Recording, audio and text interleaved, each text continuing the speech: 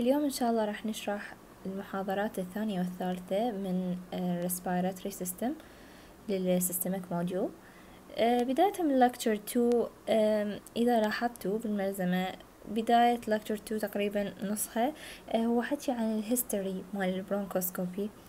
شغلات يعني مو كلش related إلنا، ما تفيدنا، I don't think related للسيرجري in any way، I'll skip it. إذا أنتم تطلعون عليها. خلينا نحكي حكي اللي يعني يهمنا واللي related للسيرجري من صدق.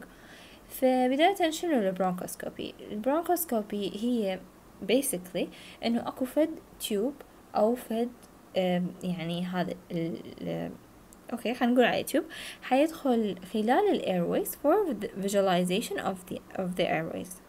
So as we can see in this figure انه هسه هذا البرونكوسكوبي يسوي visualization of the airways.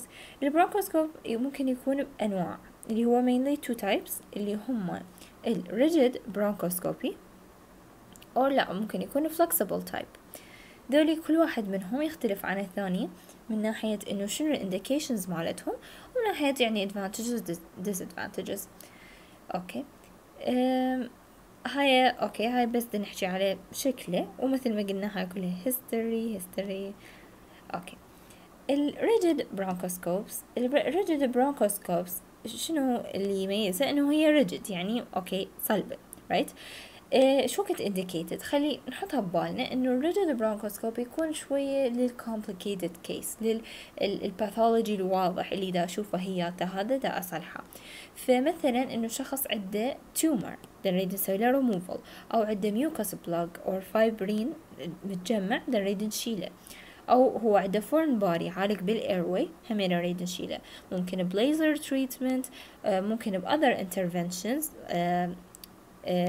يعني ممكن يكون إنه مو فد شي يعني مو فد tumor أو فد foreign body نريد نشيله، وإنما يكون for symptom. يعني indication مالته هو انه فد symptom موجود اللي هو مثلا هيموبتيسيس.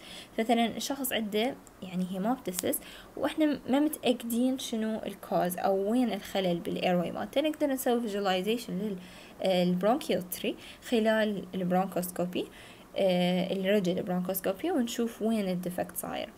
اوكي فنلاحظ من هالليست of indications انه هو يكون اما diagnostic or therapeutic. بس خلينا نفكر بيه difficult cases like قلنا انه اكو tumor او اكو foreign body او اكو tracheal stenosis يعني يسووا لها مثل dilatation. الأذر تايب هو الفلكسبل برونكوسكوب. الفلكسبل برونكوسكوب من اسمه انه هو فلكسبل، يعني شنو؟ يعني التب مالته تكون bending easy to handle، مو rigid صلبة. اوكي فهنا راح نستخدمه بانديكيشنز شوية تختلف عن ما هي موجودة بالريجيد برونكوسكوبي. فمثلا الفلكسبل حيكون شغلة تستخدم مور بالروتين اكزامينيشنز، يعني شيء encountered daily، او مو مثلا تيومر او فد mucus plug or whatever. دولي شغلات يعني they develop over time. بس مثلا اذا صار يعني هو كيس او patient قاعد عندنا بالاي سي يو وصار عنده نوع من الاسبريشن، فهنا هاي صار عنده acute obstruction او acute respiratory problem، ممكن treated by a flexible bronchoscopy. ممكن نستخدمه بالسكشن او بالتست، سواء كان عندنا cytology test or bacteriological test من ناخذ يعني sputum or secretion. هو sputum انه اللي يطلع outer of the respiratory system، نقدر ناخذ secretions من داخل airways خلال البرونكوسكوبي الفلكسبل as we said. ممكن also نستخدمها للocalizing of hemoptysis sites يعني، و therapeutic suction as we said، ويعني ممكن نستخدمها also بالبايوبسي. و also يعني هسه نشوف همينة kind of therapeutic and diagnostic، بس تميل الفلكسبل تميل أكثر للdiagnostic side right. so احنا عندنا bacteriological test cytology وهاي السوالف. اكو disadvantage اكو، مع انه هو flexible والتب مالته bending وممكن يكون مو كلش invasive، بس انه ممكن ما يفيدنا لانه it's a closed system that does not provide an airway. The small inner channel is considered to be incapable of allowing adequate suction when confronted with copious secretions or massive hemoptysis. Basically اللي دا يقوله انه هو كلش fragile، بحيث اذا هو الشخص عنده فد secretions نحاول نوصل لها، هاي secretions are too much، يعني اكو فد ليميت معين يقدر يوصل لهذا الفلكسبل برونكوسكوب. ممكن هاي السكريشنز تكون هواية كلش، بحيث انه هذا الفلكسبل برونكوسكوب not able to suction، يعني to do the suction over it.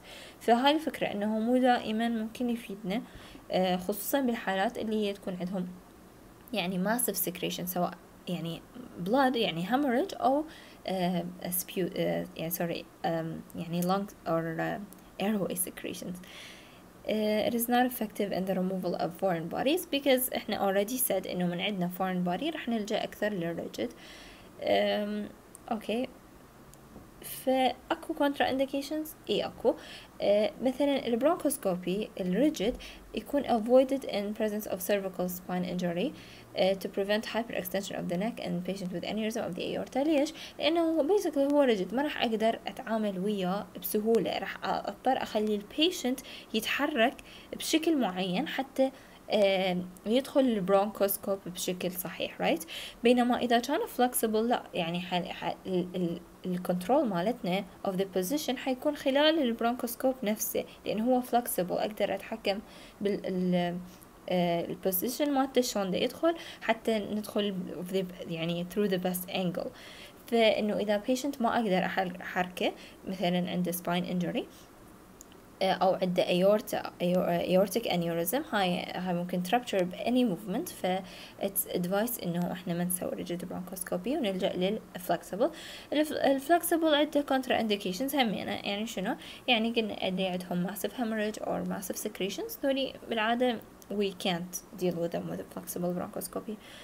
أكو بعد فكرة إنه إحنا من عندنا فد patient عنده فد presentation يعني related الهيجي area of إنه أكو فد obstruction أو أكو فد شي دا يسوي فد respiratory symptom، بس إحنا شاكين بين شغلتين، فلازم نسوي visualization للairway لو ما المفروض نسوي هالشي.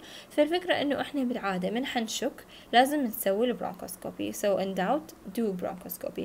بس إنه نتذكر أكو contra indications إلها، أكو patients إنه ما يعني not eligible for bronchoscopy أصلاً، يعني مثلا ال airways مالتهم are damaged أو يعني easily damaged، وهاي حسب يعني history مالتهم أو حسب diagnosis اللي أصلا عندنا إياه. So here are normal bronchoscopic findings. وهنا ال abnormal حنلاحظ إنه مثلا هنا أكو فد يعني أوكي إذا نلاحظ الفرق هنا حيكون أكو obstruction صاير، فهو هذا حسب يعني specialty أكيد حيكون أكثر knowledgeable about it. بس إنه أوكي ال airway ما مفتوح، right؟ أكو فد شي سد ال airway ما مفتوح، it's not hollow. هنا إذا نجي نشوفه كله hollow، أكو airway مفتوح patent، right؟ هنا لا، إنه أوكي وصلنا مرحلة أكو dead end، فد شي مسدود. هنا partially، نعم شوية partially، هنا يعني whole كله complete occlusion. اكو complications بالنسبة للبرونكوسكوبي، اكيد اكو. نذكر انه احنا ما نسوي شي non invasive، انه هاي فد tube دا يدخل ب airway، فاكيد إلها complications منها pneumothorax، ممكن ندخل بالبرونكوس ويصير إلها reaction ويصير بيها bronchospasm أو يصير بيها perforation بسبب يعني rigid bronchoscope أو التكنيك الغلط. ممكن يصير أكو surgical emphysema or tension pneumothorax، ممكن يصير أكو uncontrolled bleeding or infections، يعني هاي very commonly encountered. rarely تصير arrhythmias اللي هي مثل cardiopulmonary reaction و hypoventilation يعني بسبب الهايبوكسيا. ممكن احنا نسوي اندوس الهايبوكسيا بهالحالة، خصوصا اذا هي يطول البرونكوسكوبي ممكن كل شيء يصير اكو اندكشن للهايبوكسيا or hypoventilation. و other minor complications are يعني بالentry of the bronchoscope، ممكن يصير اكو damage للmouth or teeth or lips وهكذا. After bronchoscopy there should be يعني certain measurements for patient care. ممكن يصير عندهم sore throat و hoarseness و cough و muscle ache، يعني this is يعني commonly encountered. وممكن يصير أكو fever. بس يعني it subsides very shortly، يعني ورا يوم تروح مفروض. لازم يصير اكو close monitoring، خاف يصير اكو اي complication من ال complications انذكرت. eating and drinking ما راح يكون allowed. ممكن نسوي x-ray after مثلا إذا هو عنده biopsy to check for signs of pneumothorax، لأن إحنا بالbiopsy we're doing an excision of a يعني في lung tissue، فممكن إحنا سوينا هذا الإكسجن بمكان صار أكو perforation صار أكو pneumothorax. Those patients develop complications may need to stay in hospital. يعني أكيد إذا واحد صار عنده يعني pneumothorax or يعني after برونكوسكوب ما راح نطلعه، أكيد راح يبقى بالهوسبيتال وراح يكون under monitoring أو يطول التريتمنت اللي يحتاجه. بالنسبة للادفانسز in bronchoscopy أكو بيه يعني هواية أشياء. ممكن يستخدمون الكرايوثيرابي اللي هي ال cold temperature treatment or brachytherapy or phototherapy. ممكن أكو شغلات مثلا ultrasound. I think we've already been introduced to that concept إنه bronchoscopic ultrasound. ممكن أكو bronchoscopic stenting. الستنت هو نحط يعني هو فد airway بيه stenosis right. هذا airway defected وبيه stenosis هنا. نريد نسوي له يعني نريد نسوي patent airway مثل ما هو هنا. فإن حندخل خلال يعني برونكوسكوبي للairway defected وحنحط مثل التيوب المفتوحة هنا مثل يعني فتشي هيجي hollow يشتغل patent airway أو يخلي airway يظل patent ومشتغل. يخليه يرجع مثل ما كان. فالفكرة هنا انه هذا الشيء الوردي as يعني رسمي اوكي كلش كل شيء ضحك، بس انه I hope وصلت الفكرة. انه فد هنا اسطوانة او فد hollow structure هنا نحطه بمكان الستينوسس حتى يفتح الايروي ويرجع patent. ممكن نستخدم laser therapy or electrocautery also خلال البرونكوسكوبي.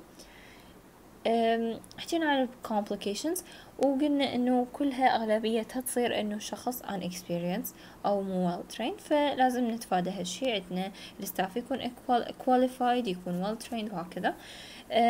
وملخص مفيد انه احنا البرونكوسكوبي ممكن تستخدم كدايجنوستيك او ممكن تستخدم كثيرابيوتيك. اذا دايجنوستيك ممكن اكو فد lung malignancy نريد نسوي له staging، فالستيجن راح يعتمد على اول شي الفيجواليزيشن مالتنا، ناخذ منه بايوبسي وهالاشياء كلها. ممكن نسوي evaluation of a diffuse lung disease like sarcoidosis و interstitial pneumonia. ممكن نسوي inspection بالburn patients، يعني انه شخص يعني burn patient شنو السبب اللي يخليه يسوي pulmonary inspection؟ انه الانهاليشن مال السموك اللي هو ال most common cause of death among burn patients. الانهاليشن of smoke or carbon dioxide. وبعد identification of organisms infecting the respiratory tract and lung by يعني cytology or bacteriology وهاي السوالف. كثيرابيوتيك مثل ما حكينا على الستنت to protect the airway vulnerable to collapse or occlusion or to remove foreign bodies or masses مثل ما قلنا بالريجل bronchoscope or to treat an early stage endobronchial malignancy. هاي بالنسبة للتريتمنت or therapeutic modalities of bronchoscopy. ثاني شيء التيومرز اللي هي benign tumors of the trachea and the bronchi. more in males slow growing. البرزنتيشن بهيجي حالة ما راح يبين يعني بس لأنه تيومر موجود. ممكن تيومر موجود والبيشنت asymptomatic. شو وقت يصير symptomatic؟ من يصير التيومر هذا obstructive، يعني صار أكو luminal obstruction، يعني إنه هو كان بالتراكيا تراكيا تيومر وعادي تراكيا intact إنه أكو air يعني air entry. بس من يصير هذا التيومر يعني هو growing بس slowly، فمن يصير يوصل الحجم يسوي obstruction أو luminal obstruction حيبدي يطلع cough، حيصير أكو dyspnea، أكو hemoptysis. ممكن also يصير أكو additional sign like stridor وهكذا. من هاي البابيلوما الهيمنجيوما أو الكوندروما and fibromas ذولي كلها examples. البرونكيال أدينوماز أنواع هنا معدديها، وعندنا هو الميوكس جلاند أدينوما هو الوحيد اللي هو benign. البقية اللي هما البرونكيال كارسينويد والميوكو أبيدرمويد والأدينويد سيستيك كارسينومز دول كلهم malignant. حاجين شوية على البرونكيال كارسينويد تيومرز. أول شي هي بالبرونكس. they arise from cells يسموهم argentaphin cells صايرة بالبرونكيال ميكوسا اللي هي كلوتشسكي cells. يقولون عن هاي التيومرز APUD tumors أو amine precursor uptake decarboxylation. أوكي هاي شنو؟ بالانتستين أو بالجاستروintestinal tract السيلز تكون يسموها APUD اللي هي amine precursor uptake decarboxylation cells. إلها القابلية إنه to secrete amines and to metabolize them. فهنا إيش قال بالبداية؟ قال إنه it resembles intestinal carcinoid. من هالمنطلق إنه هذه الكارسينويد cells أو الكارسينويد تيومر هذا اللي مع إنه هو باللنج بس هو it resembles the intestinal cells بهالخاصية فيعتبروه APUD tumor أو يسموها APUD-oma. They are capable of producing a number of hormones, so they cause hormone secretion, so serotonin, histamine, and gastrin. يعني نلاحظ ما correlation يعني diffuse tumor diffuse hormone release, and are slowly growing as we said, but are aggressive and termed a typical carcinoid. البرزنتيشن يعني بصورة عامة هو البرزنتيشن cough وهيموبتيسيس والتسنية خصوصا بالتيومرز. الكارسينويد syndrome is a rare present with episode of flushing, diarrhea in addition to systemic manifestations. بالعادة هاي تكون بسبب الهرمونال ريليس اللي يصير. اوكي اي تيومر اي تيومر خصوصا اذا كان يعني malignant التريتمنت حيكون باي surgical excision. اذا كان benign ممكن يسووا له also excision وحتى يتأكدون باي biopsy. وممكن اذا هم متأكدين انه هو benign ممكن يعني monitoring وهيك شي اذا هو not يعني يسوون complications للpatient. third type اللي هو الكارسينوما of the lung. الكارسينوما of the lung يصير أكيد بالسيجارت سموكرز بالrecurrent exposure للirritants. هاي سوالف يعني احنا already we have an idea about. التايبس مالتها هما two mainly إنه أكو central type اللي involves المين bronchus بحيث يصير أكو رأسا manifestation يعني ممكن يسوي bronchial obstruction و secondary changes like atelectasis. أو يكون peripheral type. الperipheral type يكون affecting the smaller bronchi بحيث إنه ممكن يكون asymptomatic for a long time. زين central type like منو like squamous cell carcinoma. هاي مالتها الميتاستاسيس يكون للميدستاينم and supraclavicular lymph nodes. بينما الperipheral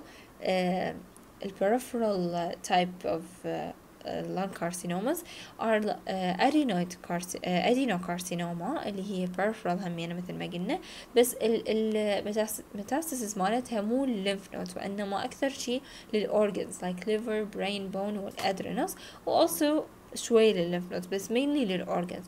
نفس الشيء الalveolar cell carcinoma همينة peripheral by that I mean إنه it metastasizes to the liver and adrenals وهكذا. أكو type of tumor أو فد manifestation يطلع يسميه tumor of Pancoast. هنا إيش يصير أكو tumor بالapical region of the lung يضرب على chest wall أو يضرب يعني على two structures مهمين وهنا راح أسميه Pancoast اللي هم ال brachial plexus and intercostal nerves. هنا راح يسوي manifestation إنه يصير أكو localized severe pain بالشولدرز ويسوي هورنر سيندروم. بهالحالة راح أسوي بانكوس من مكان هنا وضرب على brachial plexus والintercostal nerves. lung carcinomas الفيتشرز مالتها هواية. الثابتة اللي عرفناها اللي هي cough اللي تكون dry hemolysis chest pain وdyspnea. ممكن أكو pleural effusion clubbing هاي من ال causes of clubbing respiratory hoarseness of the voice dysphagia and hormonal syndromes also لأنه هو malignancy يعني malignant tumors فيصير أكو loss of weight أو anorexia or appetite changes. كdiagnosis هنعتمد على imaging like X-ray CT. هنعتمد على bronchoscopy for biopsies or مثلا cytology من السبيوتوم. كلها collectively حتكون aiding diagnostic measurements. بالنسبة للتريتمنت method of these tumors هي يعني أكيد surgery. بس إحنا لازم نحط بالنا إنه surgery is not always يعني does not give the perfect result. أكو 50% of patients have يعني distant and metastasis دولي ما يسوي عليهم operation أصلا، يعني irresectable. وأكو يعني 15 إلى 20% منها يكونون resectable دولي التيومرات. so البرسنتج تكون أوكي زينة، بس إنه أقل كلش من الresectable tumors. السيرجري as we said أما segment كامل or lobectomy شيل لوب كاملة or pneumectomy الأم كلها تنشال. وطالما هو cancer or malignancy فأكو radiotherapy أكيد، أكو chemotherapy أكيد. زين، احنا قلنا بالإيميجينج نقدر نوصل للdiagnosis of a lung carcinoma. زين، سويت إيميجينج وشفت فد localized solitary mass. هاي ممكن تكون تومر، اي ممكن تكون ميتاستاتيك تومر يعني جاي من غير مكان وبينه مانيفستيشنها هنا. ممكن تكون primary tumor يعني malignancy or benign of the lung عادي. ممكن تكون أصلا مو tumor like يعني ممكن تكون AVM اللي هي atriovenous malformation. أكو connection abnormal بين الارتري والفين. هو المفروض أكو arterioles capillary bed بعدين الفينز أو الفينيوز بعدين الفينز بعدين بس بال AVM غير شي حيصير أكو connection غلط بين الارتري والفين، يصير أكو البلد فلو بمشاكل وتبين هيك شكل ماس واضحة وسوليتري نفس حالة تيومرات. ممكن also هاي الماس تكون hydatid cyst as we know about. ممكن تكون tuberculoma. هاي حسب الفurther test راح يتأكد لنا انه هذا الشي شنو. زين، فرضا هاي الكيس مالتنا انه احنا شفناها بالاكس راي وسوينا التست مال الكارسينوما وطلعت انه نيجاتيف it's not a carcinoma. حنفكر بالهايداتد سيست. الهايداتد سيست إذا نتذكر تجي من الإيكونوكوكس جرانيولوسا اللي هي تيب وورم. يعني ما راح نرجع ندخل تفاصيل الاي دي، بس انه هي الاوفا الموجودة بالفيسيس مال الدوغز من تكون ingested by anyway ingested بالهيومن تراكت راح توصل للبورتال venous circulation تروح للليفر. بالعادة يصير الهايداتد cyst formation بالليفر، وممكن من الليفر تروح escape into the lungs to form one or more hydatid cysts there. فهنا also we can see a hydatid cyst.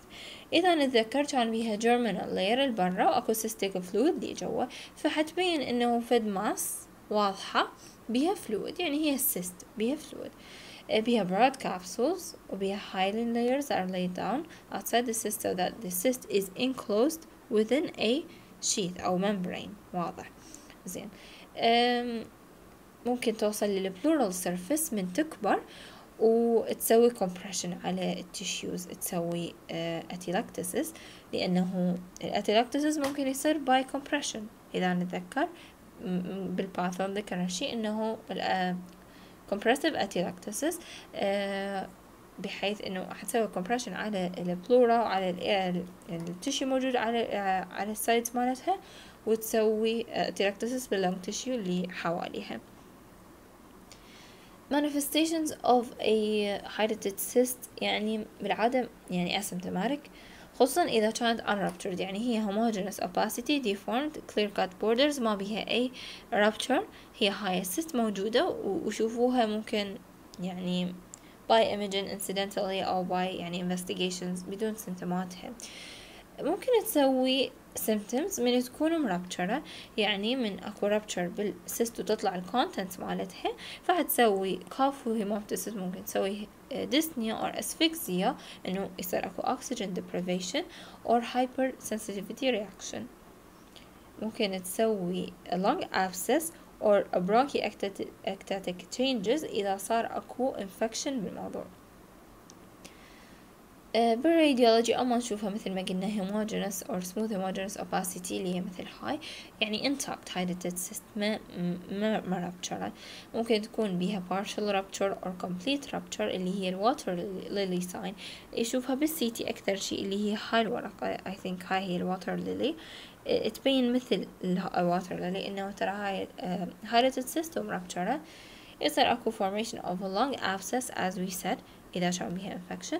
completely coughed out cyst يعني أكو empty cavity بس إنه مكانها، و rupturing into the pleura حتسوي hydropneumothorax. كتريتمنت احنا نلجأ للسيرجيكال incision نريدها intact، او ممكن نسوي لها aspiration و evacuation هي نفسها السيس، بس هاي تكون ريسكي انه احنا من نسوي puncture بيها حتى نسوي aspiration or evacuation نسوي ريسك انه ترابتشر. ف why do that when we can resect it whole؟ حتى ما ينتشر مالتها الدوتر سيست وترجع يسوي يعني spread. Wedge resection or excision of the cyst with the adjacent lung tissue like a segmentomy or lobectomy or lobectomy. Okay. بقالنا موضوعين I think اللي هما mainly ال bronchiectasis and lung abscesses، والباقي إن شاء الله سهل. ال bronchiectasis هو عبارة عن يعني in the simplest form put إنه أكو فد dilatation دي يصير بالبرونكس أو يعني البرونكيال تري، فدي يصير أكو dilatation بيها. والdilatation هذا حياخد فد فورم معين، يعني شكله يصير أما يكون cylindrical أو يكون varicose. يعني أوكي هسه نفرض إنه هاي هاي البرونكاي right، هاي normal. so إذا مثلا كان varicose it's just like that، إنه صار بيها dilatation أكبر من هالحجم، بس إنه صارت بيها شنو varicose like الشيب مالتها basically هيجي. السلندريكال تكون mostly عدلة وتصير بيها dilatation، أو تكون circular. الساكيولر is the يعني basically إنه تصير هيج مثل الطوبة هيج. Okay, so it's based on shape of the dilatation. the lower lobe تكون affected أكثر، وخصوصا ال left lower lobe أكثر من ال right lower lobe. إذا نرجع على الاتيولوجي فأما يكون congenital اللي هو less common أو يعني primary، أو يكون acquired إنه بسبب شيء ثاني صار، يعني secondary to something else like a bacterial infection or viral infection، أو ممكن بسبب obstruction of the bronchial tree by a foreign body or by a tumor or lymph node. ممكن also هنا قايلين انه بسبب infection which we already stated، ف mainly اما بسبب infection او بسبب tumor.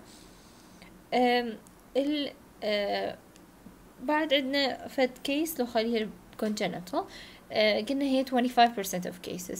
فعندنا مثال عليها الكارتاجنر syndrome. الكارتاجنر syndrome هي يعني فد collection of things that we find in a patient. مثلا بالإكس راي نشوف عنده دextrocardia ونشوف وياه bronchiectasis، فهذا البيشنت حنحط ببالنا هذا السندروم ببالنا حتى نشيك بقية السيمتومز اللي هي sinusitis and sperms hypomotility. هاي السانيتايزر هاي بنشوفها بالاكس راي، بس هنا بالاكس راي نشوف دextrocardia وهي بالحقيقة سايتس انفرتس، يعني اغلب الاورجنز تكون بالاوبوزيت سايد اللي هي نورمالي. هاي اللي هي genetic disorder و congenital. إذا هسه أحد عنده bronchiectasis how would they present as a case؟ يعني حيجي البيشنت أول شي راح يجي يعني in their second or third decade، يعني 20s or 30s. ال presentation مالته حيكون consisting of cough و purulent sputum و fetal oris اللي هي يعني bad smell of breath. ممكن أكو hemoptysis أي ممكن، و respiratory infections يكونون بالهيستوري مالتهم ناخذه حنشوف انه عندهم repeated respiratory infections بالعادة، لان احنا قلنا most commonly انه هو secondary، وال most common cause of secondary bronchiectasis هو الانفكشنز. بالdiagnosis مثل ما قلنا حنعتمد على الهيستوري، عدا السيمتوم عدا recurrent infections وهالاشياء. الايمجنج راح نعتمد على الاكس راي ونعتمد همين على السي تي. ممكن نسوي برونكوسكوبي، ممكن نسوي برونكوغرافي اللي هي انه نحط داي شلون يعني انجيوغرافي بالفيسلز، نسوي داي بالايرواي، نحط داي بالايرواي حتى نبينها بالبرونكوسكوبي، حتى نشوف البرونكيال تري زين ونشوف وين الاريا اللي صار بيها ديفكت اور دايلاتيشن. بس هاي كلش replaced by CT حاليا because CT shows the bronchial tree very clearly. ممكن يسوون treatment of the infections إذا present by X-ray of paranasal sinuses و pulmonary function test همينة مهم على مود يعني staging أو خلينا نقول على مود يقيس السيفيريتي.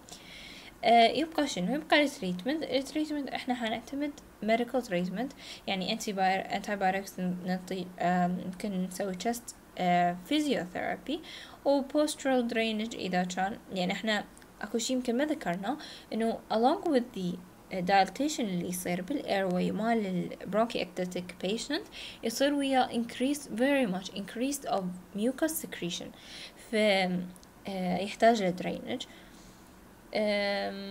other than that إذا ما رهم هذا الميديكال تريتمنت مالتنا ما فاد ما انطى نتيجة، حنلجأ as a last resort حنلجأ لل surgery، اللي يعني مثل ما قلنا هم يعني segmentomy lobotomy or pneumectomy حسب الكيس وحسب البروجريشن مالتها.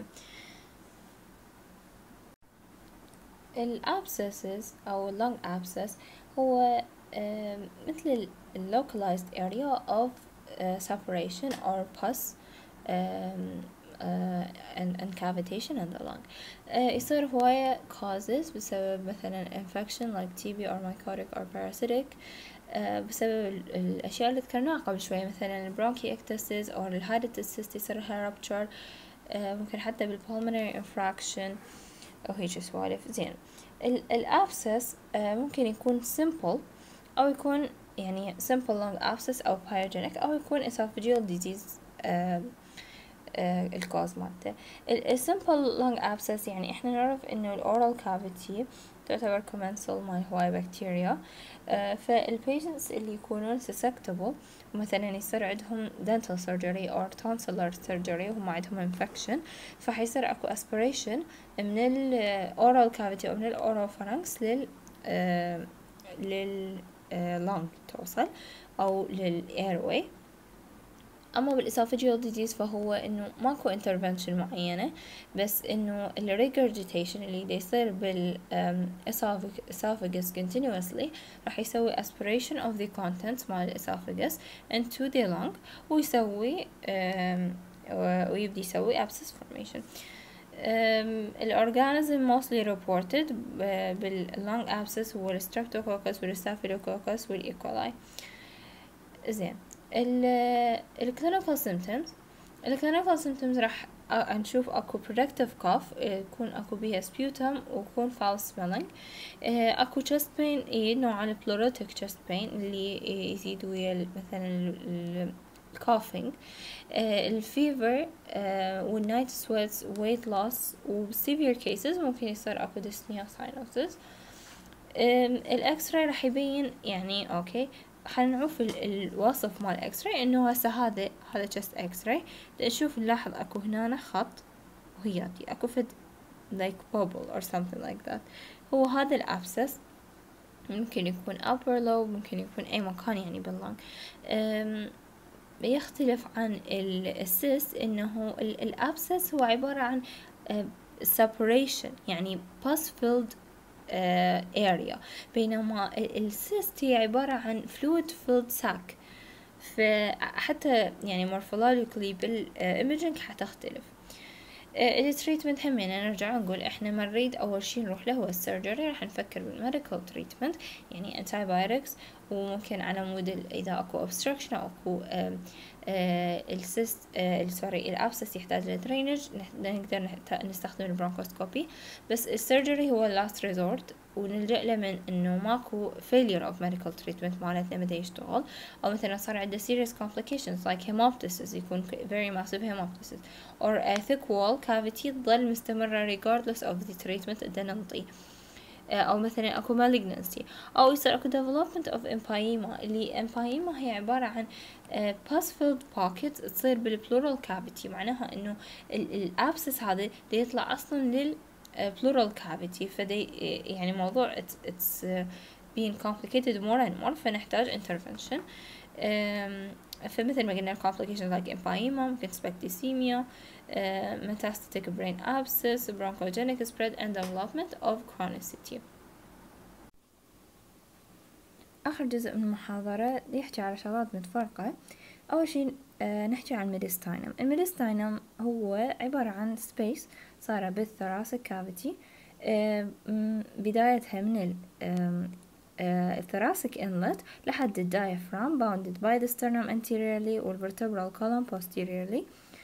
أكو فد plane اللي هو imaginary plane يسموه plane of Ludwig أو الثوراسيك plane. هذا يقسم الميديستاينم إلى two compartments اللي هما superior mediastinum and the inferior mediastinum.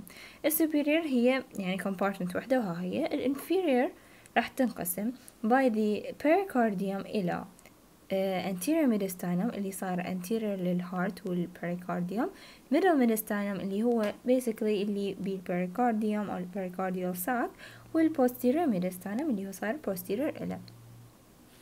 الميديستاينم يعني هو area بالchest يصير بيها هواي complications، ممكن يصير بيها tumors، ممكن يصير بيها cysts. مثلا اللي بالسوبيريور ميديستاينم حتكون related للثايمس، مثلا ثايموما or ممكن lymphoma، بينما neurogenic tumor حيكون بالبوستيريور ميديستاينم. البيريكارديال cyst or bronchogenic cyst أكيد يعني pericardial فبالميدل ميديستاينم. also البرونكوجينيك لأنه البرونكاي والستراكشرز دول حيكونون بالميدل ميديستاينم. ف this is just to say إنه we need to know the compartments مال الميديستاينم حتى من يصير أكو يعني فد tumor or فد cyst موجودة we need to describe the location exactly. ممكن other complication يصير بالميديستاينم هو الميديستانيتس. الميديستانيتس يصير بسبب يعني different causes. ممكن من وراء يعني leak دي يصير مثلا من الأسوفجس، صار أكو بي perforation والفود ستاف راح تدخل للميديستانم وتسوي ميديستانيتس. ممكن بسبب infection ده يجي من اللونج أو من البلورا أو يعني من adjacent structures اللي حواليها. وممكن لا يعني post operative يبين عليه أعراض infection، فممكن إنه عنده مثلا هو sternotomy في cardiac or thoracic surgery وصار عنده وراء infection، فهذا يعني surgical infection صار. manifestations إنه هو يعني infection في fever tachycardia chest pain، لأنه هو ميديستاينم بالchest هو كل يحيط بأغلب structures اللي هو بالثوراسيك كافيتي، فإيه make sense هالشي. ممكن على مود الدايجنوسيس نحتاج نعرف الكوز، فمثلا نحتاج نعرف إذا احنا عندنا suspicion إنه هو هذا esophageal perforation فنقدر نسوي barium swallow أو esophagoscopy. also نستخدم الإكس راي والسي تي to confirm the diagnosis. التريتمنت حيعتمد على الكوز، بس اكو supportive therapy و antibiotics و also اذا اكو مثلا pleural collection يعني مثلا pus formation or whatever فلازم يصير له drainage by a tube thoracostomy. زين other subject هو ال surgical treatment of TB. ال TB هنا ما مذكورة كلها كديزيز يعني كmanifestations و diagnosis وهالحكي لأنه it's very repetitive. بس نحكي على surgical treatment. احنا نعرف انه ال treatment النورمال مال pulmonary TB هو يعني medical treatment. عندنا first line drugs و second line drugs ونشتغل عليها ككورس أبو 6 months أو أكثر. إذا هذا البيشنت يعني إحنا سوينا له treatment course وما يفيد، غيرنا له treatment course ما يفيد، يعني قصدي إنه إحنا جربنا الفيرست لاين ما يفيد، فكرنا إنه هذا أوكي عنده resistant فغيرنا الكورس ما فاد، حاولنا other line of drugs ما فادوا، فهنا هذا صار indicated إنه إحنا نسوي له surgical intervention. the second thing موجود بنهاية المنظمة هو surgical treatment of TB. احنا نعرف ال TB بالعادة اكو إلها management اللي هو يعني pharmacological drugs أو pharmacological treatment. يعني عندنا first line of drugs و second line. وأكو إحنا نعرف إحنا اندمج بالتي بي وبالأغلب أكو resistance، فلازم كل patient نعرف شنو الresistant مالته الريزيستنس مالته ونسوي له treatment course إنه هو susceptible إله، يعني التي بي مالته susceptible إله. أوكي هذا patient عنده تي بي، حاولنا نسوي first line drug treatment بس ما فاد، طلع عنده resistance. حنحول على first line و second line، نحاول نسوي combinations لخة تعطي نفس الإفكت بس ما عدة إلها resistance، بس عرفنا إنه أوكي still هذا الشخص still مالته تي بي resistance لهذا الcombination همينة، وجربنا combination لخة وصلنا second line كلهم وهمينة ما فادوا. هنا هذا مدى يفيد ويا medical treatment. راح نلجأ للسيرجيكال approach، إنه يصير أكو open cavity لأنه البيشنت يعني positive for TB despite the treatment اللي lasted for 3 إلى 6 months. هذا indication. ممكن surgery indicated in other scenarios like when the symptoms are very severe، مثلا عندنا recurrent hemoptysis أو very massive hemoptysis. بالسيرجري لازم نسوي لوكيشن يعني هذا السايت أو source of bleeding وريبيرت حتى الهيلينج يكون أحسن أو الاستجابة للثيرابي أحسن تكون. ممكن يصير أكو bronchopleural fistula اللي هي عبارة عن يعني هو الفيستولا يعني بشكل مبسط هي abnormal connection between two things. فمثلا الارتريو فينوس فيستولا هي عبارة عن يعني connection بين الارتري والفين بشكل abnormal. نفس الشيء البرونكوبلورال فيستولا، انه البرونكاي او الماسيف ايرويز اللي هم البرونكاي تنفتح على البلورا، تسوي يعني هاي ككومبليكيشن ممكن بسبب التي بي او ممكن بسبب اللون كانسر حتى او بسبب الكيموثيرابي ورا الكانسر. اوكي هاي تحتاجها surgical repair. ممكن يصير اكو bronchiectasis اللي هي as we said اللي هي dilation of the bronchi when malignancy is suspected as well. حتى يسوي له excision. و also إذا عندهم trapped lungs syndrome اللي هي chronic empyema. surgical treatment as we يعني stated before surgical management مالتنا يعني خلال هاي disease كلها كانت أما segmentectomy or lobectomy or يعني pneumectomy كاملة حسب tissue affected. or to remove the thickened adherent parietal and visceral pleura إذا هما involved همينة. okay. severe vena cava obstruction. احنا إذا نريد نفكر severe vena cava obstruction let's think of it as a case, right? patient نسوي physical examination، لاحظنا إنه عنده أدمة كلش واضحة بالفيس around the eyes، عنده dilated veins و JVP raised من قسناه. also أكو شغلة من يرفع ايده فوق راسه حيصير اكو عدا انه هو edematous face يصير عنده حمار بوجهه.